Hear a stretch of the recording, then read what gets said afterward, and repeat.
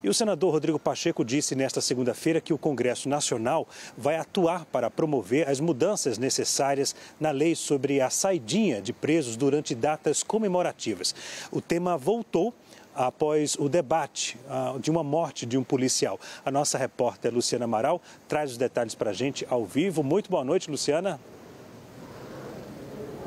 Boa noite, Leandro. O presidente do Congresso e do Senado, Rodrigo Pacheco, disse então que o Congresso Nacional vai trabalhar para promover as mudanças necessárias nas leis penais. E aí nisso ele diz que, abre aspas, inclusive reformulando e até suprimindo direitos que, a pretexto de ressocializar ou proteger, estão servindo como meio para a prática de mais e mais crimes, fecha aspas. Esse projeto de lei que busca proibir então o benefício da saidinha, ele foi aprovado pela Câmara dos Deputados em agosto de 2022 e ele voltou ao centro das atenções depois dessa morte do policial militar em Belo Horizonte. Agora, a promessa da oposição ao governo Lula e também do presidente do Senado, Rodrigo Pacheco, é acelerar a tramitação desse projeto.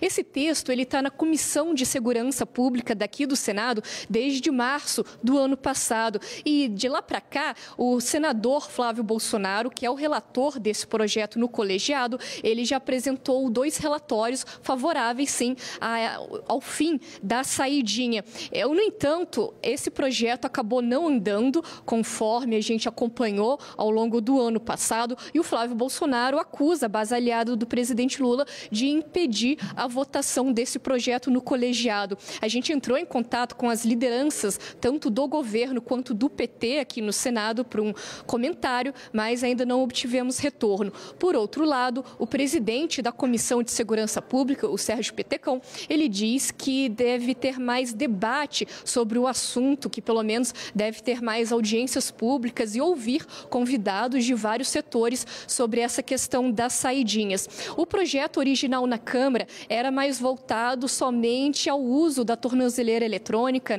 a equipamentos com geolocalização para acompanhar os condenados. No entanto, no próprio plenário da Câmara dos Deputados, ele sofreu mais modificações e então passou a incluir também a revogação do benefício da saidinha. É esse projeto, então, que o presidente do Senado, Rodrigo Pacheco, e também o relator, Flávio Bolsonaro, estão defendendo, pelo menos que esse projeto realmente tramite aqui no Senado Federal.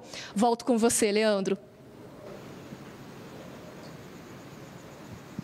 Ok, Luciana, obrigado pelas informações. Luciana Amaral falando ao vivo do Senado.